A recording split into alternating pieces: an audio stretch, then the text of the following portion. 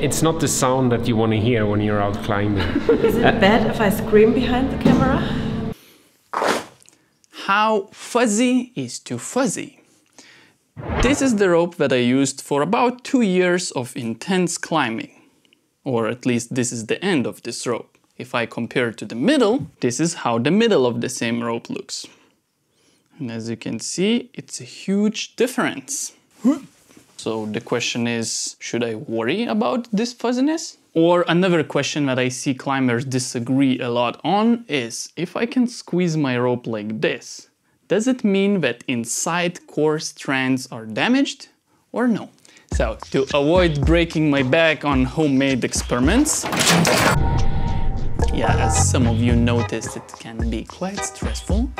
So not this time. This time I decided to reach out to Mammut and ask if by any chance I could come over and nerd with their engineers. How dangerous is this? We will find out. So this is a product developer from Mammut, and you said you're an expert in textile. Would you whip on this? Oh, no. Andre, can we destroy this rope? I would say the core strands won't fail if it's a normal sport climbing fall. Within the first fall? No, not the first fall. No. Would you whip on this? Oh yes, definitely. How many times? So this rope is not the same rope that we used in an experiment. That one was a little bit worse than this, and it kind of died. Can ropes die? Anyway, the goal was to find out what happens if you take a huge fall and this soft spot hits on your quick draw exactly on the peak force. And by the way, this video is not sponsored, but in case you don't know, Mammut is one of the oldest companies making climbing ropes. So they have some serious knowledge about that. So I wanted to know everything. Let's get nerdy. I have a bunch of questions from me and my followers. Sounds great. You're probably gonna add 10,000 more questions. I'm sorry. And by the way, the questions that you guys sent had some serious sense of practicality. A cat pees on my rope. How bad is that? Or a dog peed on my rope. How bad is that? If you have a dry rope, we tested with human pee. Because, I mean, if you're on a multi-pitch, you have to go. Yeah. So you actually did the testing on this? Yes. And the answer is no, it's not dangerous. I wonder if cats pee or dogs pee is more aggressive than a human pee. Hey! Let's go do some science! So this is where the rope testing magic happens, and this is where you get those 6, 7, 8 or whatever falls on the rope. Exactly, yeah. Statistics. The scenario is like really hard. Like we have a fall factor of around 1.7. We test the ropes with a 80 kilogram steel mass, which is like super static. What are the forces on standard tests? For a single rope, it's around like 8 to 9 kN. For a first fall. On the edge for the first fall. And we had the first problem. So-called standard rope test that every manufacturer does is super extreme. In order to make it more like a real climbing fall, we needed to reduce it below 4 kilonewtons. And if you ask why 4, it means that you haven't seen these two videos, where we tried to create the hardest real climbing falls and measure the forces of them. That's why I said like maybe we try like with a new rope to get like a feeling like what falling height you need to have like around this less than 4 kN, and then we switch to your rope. Don't look, guess. 2 kN. 2K? I think it's less. Wow, 2.5. As I said, these guys are really good.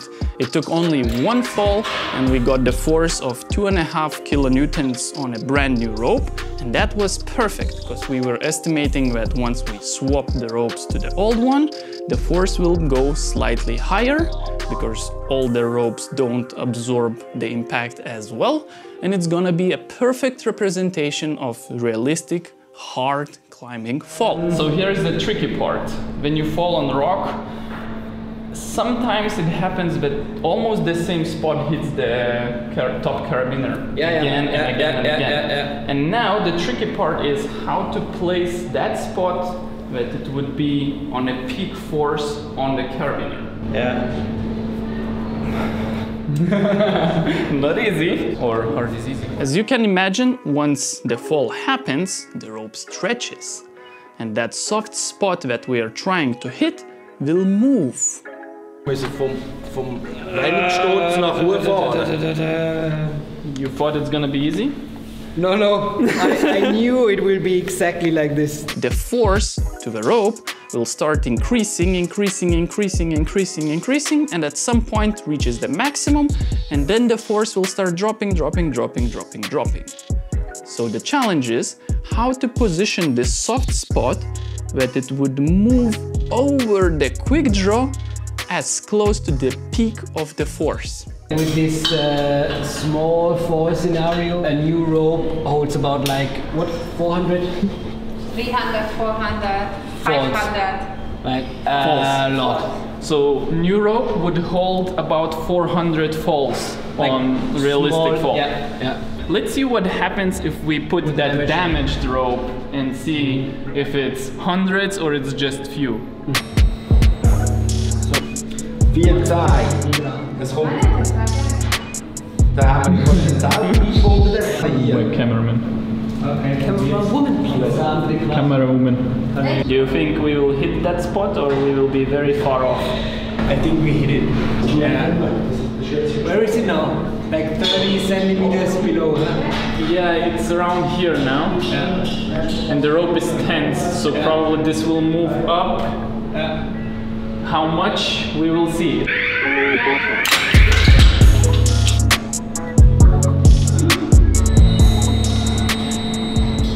So we overshoot the soft spot just by a little bit, so we will try to readjust now and see if we can hit it more perfectly. So we managed to hit the spot at 2.47 kilonewtons of force, and now we will try to increase the fall a little bit to get to really hard falls. 20-30 centimeters. Yeah, let's do that. Let's see if we will still stay in the damaged spot where it will just stretch over.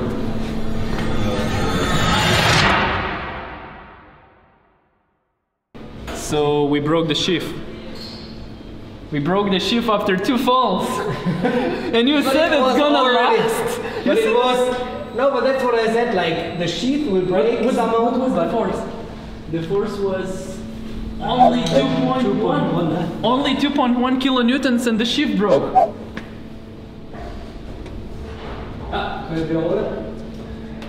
So, if your rope is soft, good luck. If the sheath is already damaged, like we saw it like now, this will lead like to cut its sheath like immediately. But the good thing is that the rope will not snap because the core strands like are still intact. So how many falls it would take now to completely snap the rope? That's a good question. I never tested this. But we could do this. I think we can do at least like 2 or 3 falls now, only on the core strands. Yes. Guess how many falls it's gonna take? 20. 20? Yeah. Wow. So it took only 2 falls to completely shred the sheath. But the good thing is, like, a rope is constructed in a way that the sheath only takes around like 10 to 20% of the load, and the rest, like the load bearing structure, is basically only the core. Okay. So the question is, if you take a rope and you squeeze it so you feel that it's soft completely inside, does it mean that the core is damaged or no? No, because a lot of people think that it's damaged inside. No. The core is still intact. Like if I would cut the rope at that spot, would I find some damage inside of the core strands? It's difficult to say, because over time, the core strands, also when we do fall tests, you can see that it gets a little bit more hairy if you would cut it open, but it's just a couple of filaments that might have broken, but it's not that an entire core strand is broken, but it's weakened for sure. Let's see if we can snap this rope now. Yeah. So how many falls you said? I don't know. 10 to 20? 10 to 20, let's see. So this is one multifilament. Multifilament made out of multiple filaments. Yes. How Those much? are like 280. This is 280 inside of this. So if I would take 1 what force that one thing would hold? Well, you would not test it like this because a multifilament, you look at it as the entire thing. But what I can tell you that this core strand would hold 180 kilos. And we are not even reaching very hard falls yet. It's No, this is nothing. Oh, you see? Oh, one strand snapped. So you said 20. How many strands are inside? 2 of 8. So you said 20 falls and we 10 to 20. 20. Apart from standard drop tests, what are other tests that are performed on climbing ropes? What we usually do is also test the abrasion resistance of the rope. So there we have an in-house developed testing method. So it's a machine which pulls a rope over a sharp metal edge. And we are counting how many cycles it takes for actually damaging the shaft.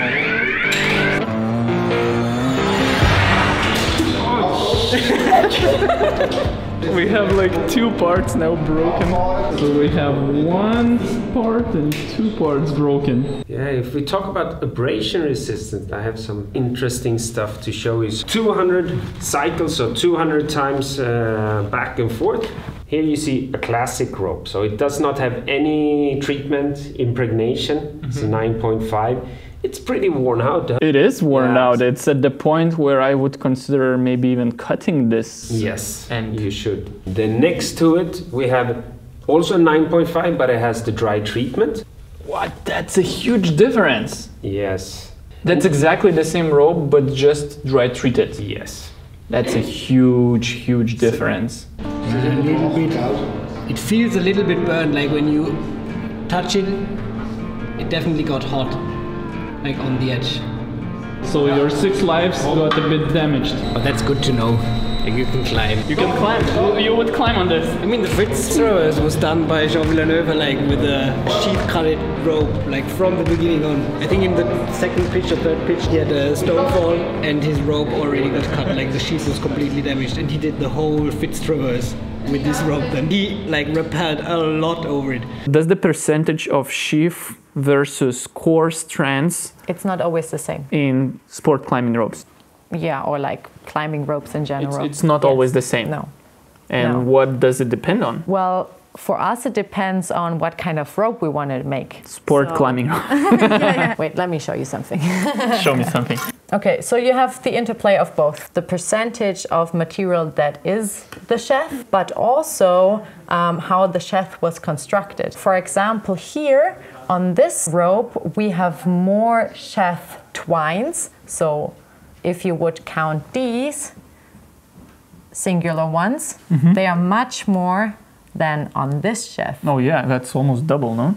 No, not that it double. isn't, but it's just a slight difference. But if you check out the surface, you can see that here the little cubes that they form are smaller than on this one. So here we have a super fine surface of the shaft. So if you, for example, would touch this one, it feels much rougher. Yeah. So this is also what makes it more durable.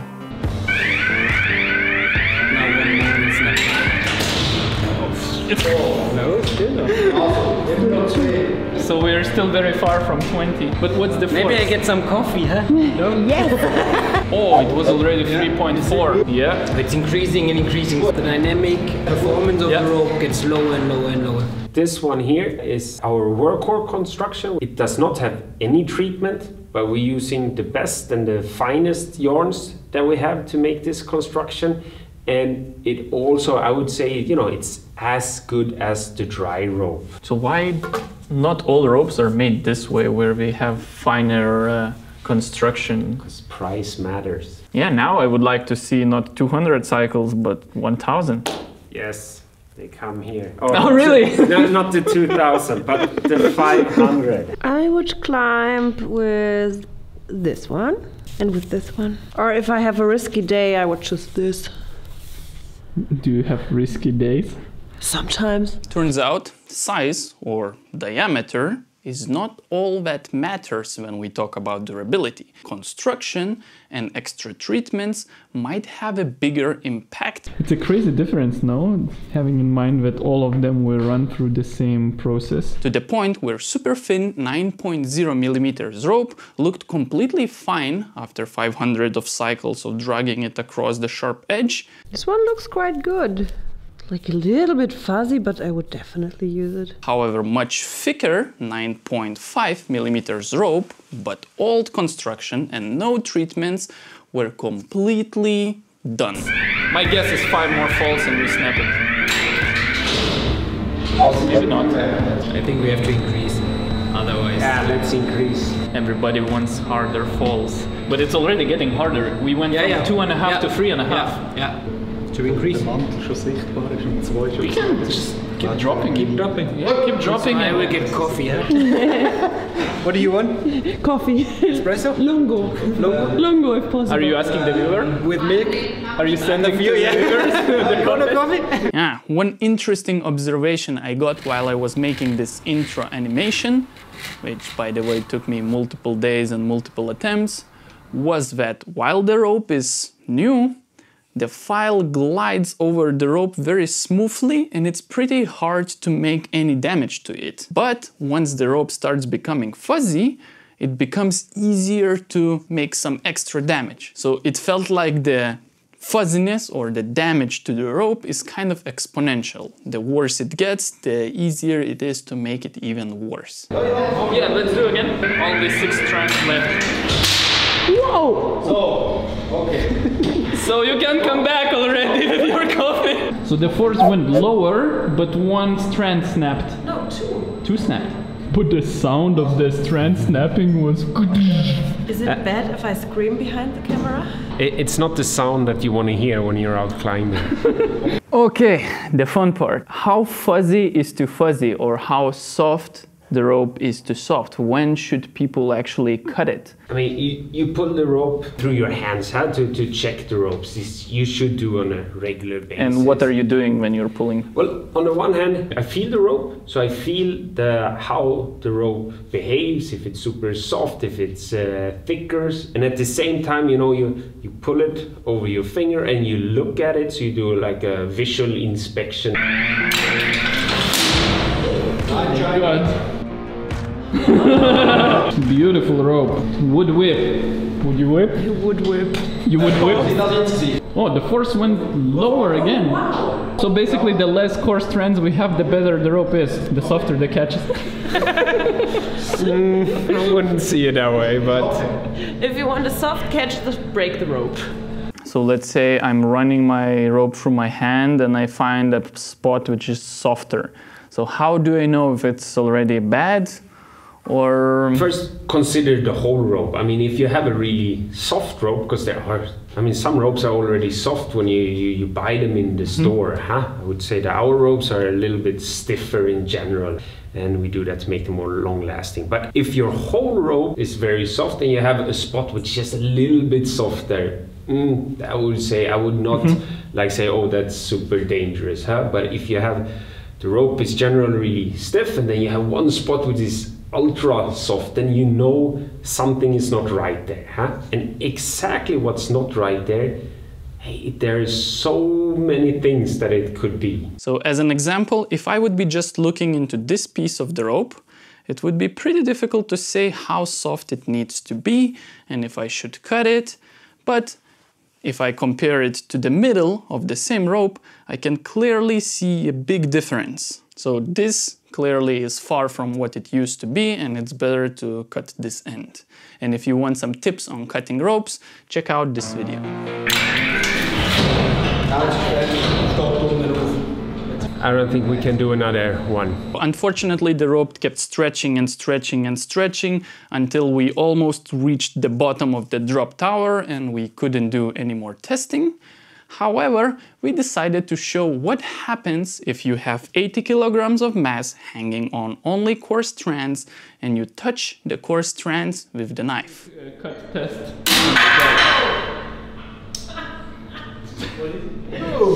He just barely touched. What did you do? You went too long. What happened? But what happened now? So it didn't broke. So I was right with 10 to 20, right? Actually, Just yes. yes, thanks. So basically what we got is running very damaged rope on relatively hardish, maybe to normal foil. Yeah, real case scenario. Ripped the sheath of the rope in just 2 falls, which is very dangerous. But then it was good to see that the rope did not snap and only the core strands kept holding for multiple more falls. So that's good Pretty to know. good safety margin. But when he touched barely with the sharp knife the core strands, he just barely touched it, it snapped. So if your sheath gets away and then your rope runs across something sharp on the rock, Super dangerous. Yeah. I think now we're coming to the second scenario you wanna show. When it comes to sharp edge scenarios, like the ropes don't have this high safety margin. Wow! I hope that you are subscribed, because the next experiment that I'm gonna show in the next video is gonna blow your mind and probably change a little bit the way you care about your climbing equipment. okay, now I need you to pee. Come on.